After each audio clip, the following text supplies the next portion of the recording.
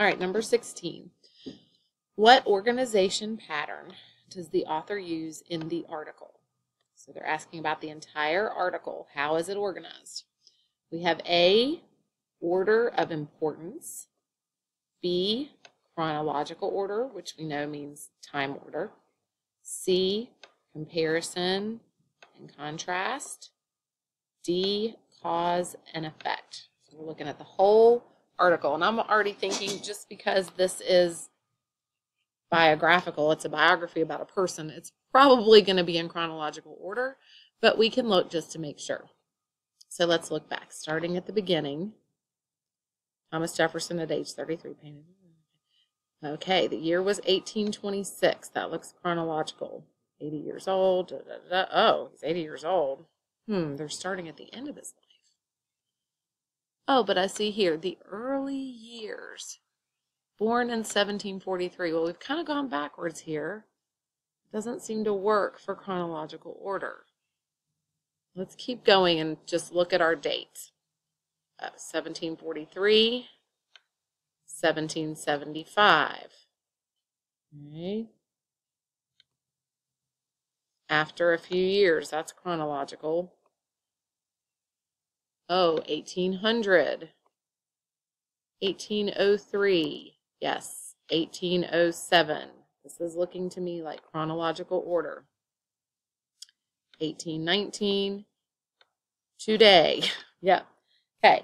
So aside from that very first paragraph, which boys and girls, that's just called a flashback. Okay. They started with, to hook us in, started with something happening late in his life. And then they started from the beginning and went in chronological order.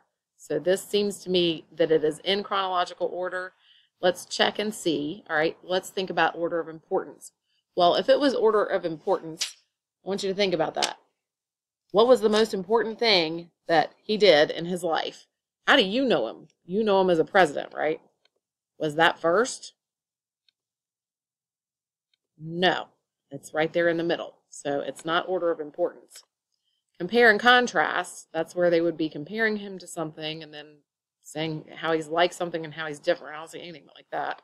Cause and effect, there may be some cause and effect in here, but I don't see a lot of cause and effect words. I see a lot of dates. They are in order, except for that first little flashback. It is chronological. So if you need to pause this to go into your corrections sheet, you need to put in what you chose, why you chose it, what was wrong with it. As far as the correct answer, it was B, chronological order, because it is in time order. Strategy, start at the beginning, highlight time order, words, and dates. Up here, the stem, kind of going out of order here, sorry, was number 16. What organization pattern does the author use? And you always want to look and see what are they talking about. It's a certain paragraph or the whole article. It was the whole article. That's it for number 16.